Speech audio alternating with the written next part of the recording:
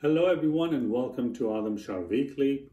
In this video, I'm going to answer one of the most commonly asked questions, which is, should I just learn SwiftUI instead of UIKit, since SwiftUI is the future? This is a very interesting question. And before answering the question, let me take you back to 2016. In 2016, I was working as a bootcamp instructor. I'm still working as a bootcamp instructor. But during that time, 2016, I was teaching iOS development. And even in 2016, we always started with learning Objective-C. So 4 weeks of Objective-C and UIKit. Now you might be wondering, well, it's 2016. It's been 2 years that Swift has been announced and released. Why even bother with Objective-C?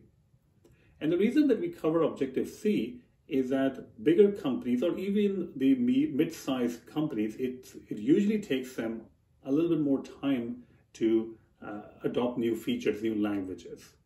So even Swift was released in 2014, they're probably going to wait and wait a while they can jump onto the Swift bandwagon. So if you graduate in 2016 or even 2017 and 18, you're going to find more and more jobs that are for, Objective-C, or that actually requires a little bit of knowledge of Objective-C at least, because chances of you landing a job that is a greenfield project, meaning a brand new project, are very, very low. Probably you'll be working for a company, unless you're working as a startup, that's a different story, but you'll be working for a company that has been coding for a number of years. There's a legacy system, 2 years old, 5 years old, whatever years old, and guess what? They'll be using Objective-C.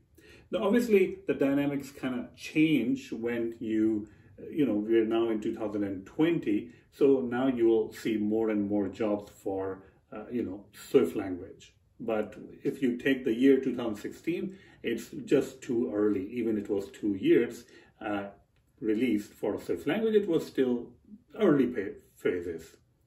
So fast forward 2020, we are still in kind of like a same scenario, right? I mean, we have SwiftUI and we have UIKit. UIKit has been around for ages. So a lot of companies are still using UIKit. And SwiftUI is just so young, and it's not possible for many companies to just jump onto that because they don't really know what things work, what things don't work, what are those blind edges, what are those dark corners of SwiftUI.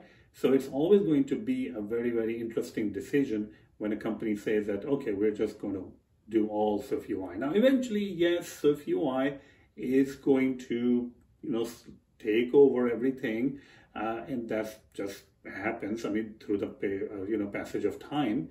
But right now, if you ask me, in 2020, that should you learn UIKit, the answer is yes. And the reason the answer is yes is that SwiftUI is still young. You still need to know UIKit because most of the projects, legacy code base, legacy means a week ago, right? That's also legacy. So all the code that has been written is using UIKit. So if you don't have any knowledge of UIKit, you will have a difficulty understanding what is going on.